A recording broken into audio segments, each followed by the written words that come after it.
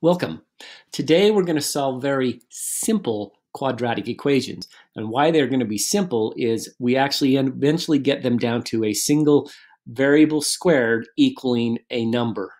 And all of these simple quadratics, where you have a variable squared equaling a number, will either have two real solutions, one real solution, or two complex or imaginary solutions. Now, the only time, by the way, it would ever have one solution is if the p squared equaled 0.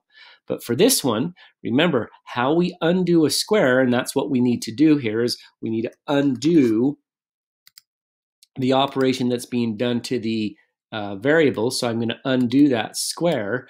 P is going to equal the square root of the number on the other side of the equation, but it equals a positive version of that and a negative, because remember, 2 squared definitely is 4, but also a negative 2 squared will also be a positive 4. So we get two solutions. And we got to remember to always type in both solutions. And in fact, it's obvious because it gives you that ability to type in both solutions, -2 and 2. Oops. Okay, so now here, they're going to introduce the not negative solution, but why we've learned complex numbers are our imaginary solutions, because when I go to solve this equation, our r is going to equal a positive or a negative square root of -81. Well, I can square root the 81, that's 9.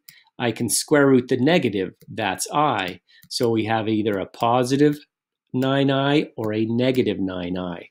So again, when I go to type in my solution, I'll type in 9i and I'll type in negative 9i. Now, it's going to start asking even simpler questions as far as, do we have no solutions? Do we have two real solutions? Do we have one real solution, or do we have two imaginary solutions? By the way, there really never ever should be a time now where we say no solution. There will always be a solution with these quadratic equations, either two real ones, if the d squared, the variable squared, is equal to a positive, which this one is, so this would be two real solutions. If the d squared equals 0, there'll be one real solution, which is 0, because you can't have both a positive 0 and a negative 0. It's the same number. Or you'll have two imaginary solutions if the d squared, the variable squared, is equal to a negative number. So here, again, they're asking us to find the solutions to this. Now, if you'll notice, it asks for the answer in rationalized form and simplified. So make sure you do that. Our v is going to equal a positive or negative square root of -44. But 44 has a factor of 4 and a factor of 11. Well, and then the negative. So I can square root the negative, that's I. I can square root the 4, that's 2. But I can't square root the 11, so I leave the 11 underneath the square root. And then again, we have both a positive version and a negative. Positive and a negative. So when I go to type this in, I'm going to type in a positive 2i and the square root of 11. And I'm going to type in a negative 2. And by the way, I'm going to do square root 11. And now I'm going to make sure I tab out or move outside of the square root and put the I after it. Because a lot of times that I is put after everything.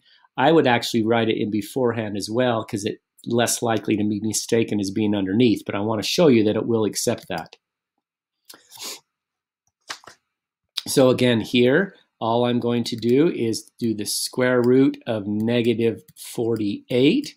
One thing I realize is 48 is 16 times 3, and then there's the negative. So when I square root, I get a 4, I get an I, and then the 3 stays underneath. And again, we always have a positive or a negative. So I have a positive 4i square roots of 3 and a negative 4i square roots of 3. positive 4i square root of 3, and a negative 4i square root of 3. Again, this one is asking how many solutions. Since it's a 0, there's only one real solution because 0 is a real number and you don't have both a positive and a negative form of it. Here, again, this will probably get easier and easier for you. We get a 5i and a negative 5i. Square root of 25 is 5. Square root of the negative is I, and we have a positive and a negative form of it. Now, again, they're going to get to a little bit more complex, but the equation should always simplify down to a single z squared or variable squared equaling a number. Whether it's positive or negative, it won't matter. This one actually looks like it's going to be a positive 9 because I'm going to add, right, 30 to both sides. And if I add 30, negative 21 plus 30 is 9. So my solutions will be either a positive 3 or a negative 3. Again, minus the 37 over, I'm going to get u squared is equal to a negative 64. Oh, I like the 64 because that means it's going to be an 8. The square root of the negative will be I, so I get an 8i or a negative 8i. Hopefully this has been enough to help you see how to do this. I'm going to, well, this one, you got to divide by 2. But again, divide both sides by 2. Negative, in fact, a negative 2. And then I get the d squared is equal to a negative 49. So that's going to be a plus or minus 7i. 7i or negative 7i.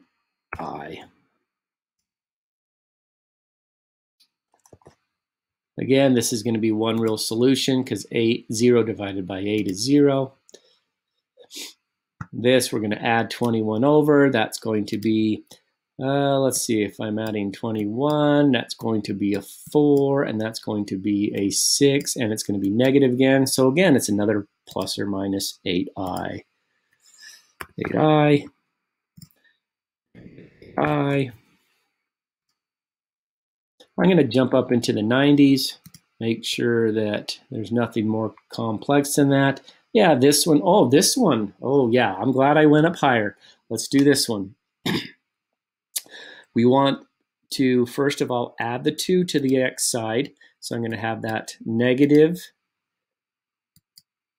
50w squared equals a positive 2. When I divide now both sides by negative 50, I'm going to get w squared is equal to 1 over 25. That's negative. So now when I square root, w is going to equal a positive or a negative square root of negative 1 over 25. Which, again, is going to be either a positive 1/5, that's supposed to be a plus symbol, I, or a negative 1/5 I. So let's type those in. Again, if you want to use this fraction key, you could do that. 1/5. Just make sure the I is not in the denominator of the fraction. I think you could actually even do a negative 1/5 I like that. I believe that works. I really don't like that form because it looks like the I is in the denominator, but it's not, but it does work. This one, we're going to get the square root of, so we're going to have a 3 over a 64, which means we're going to have a square root of 3 over 8 because we square root all that. The square root of 64 is 8, square root of 3 is that, and we have a plus or minus. So again, this one might have to be using these fraction keys. Do that, do the square root of 3 put in the bottom, do an 8, and then over here do a negative fraction, square root of 3 and 8. Submit. Okay, I'm going to jump ahead again, see if there's anything harder. That one's going to be 0. This one is, oh wow, that's interesting. Z squared, that's going to be one real solution, just because when you add 82z squared to one side and divide, you're going to get z squared equals 0, which is one solution. Just solve. So again, they're getting a little more complex, but they're not that much harder. Let's do this one. Okay, so what I'm going to do is add 95q squared to both sides. So I'm bringing this over by adding, which I believe negative 82 plus 95 is going to be 13q squared equals, now I'm going to add 8 to both sides. So I'm bringing that over here. If I add 8, that's going to be 65. Now I'm going to divide by the 13. And I get a q squared equals, let's see if that goes into it. Yeah, that equals 5. So it looks like my solutions will be a positive square root of 5 and a negative square root of 5.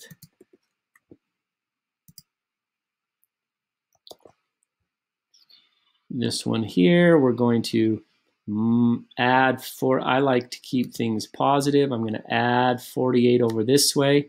That's going to be a positive 5v squared equals a negative 25. Again, divide by the 5. We get v squared equals a negative 5. So we get a positive or negative square root of 5i. Or you could do the I first, I square roots of 5, or negative I square roots of 5. Looks like we can even go higher, 96. Q squared equals, oh, what are the two solutions to this equation? Write your answer in simplified rational form. Q squared equals, fill in the missing number so that, oh, that's stupid. Not stupid. What they want you to do is actually just say, hey, if one solution is 3i, when I square that, that is going to be a negative 9. So that's what this is. This is going to be a negative 9. And then the other solution is going to be a negative version of it. And that's really what they're trying to lead to, is that they always come in what's called conjugates. Conjugates being one's positive, one's negative. You get a positive 3i and a negative 3i. You always get a positive 6 and a negative 6. And then obviously this would have to be,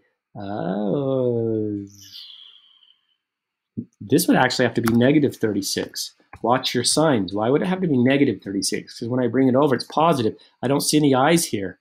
It can't be plus 36, because then I'd minus it over and get a negative 36, which would be 6i and negative 6i. So it's got to be a negative 36. Now we got an I in our solution, and we got a square root of 3. So obviously this is just going to be a negative 3, because then we get a negative I square roots of 3 and a positive I square roots of 3. Last but not least, we get I square roots of 5, so that's going to be a negative 5. So that's just got to be 5, and that's got to be a negative I square roots of 5. If you have any questions, bring them to class, and I will definitely help you.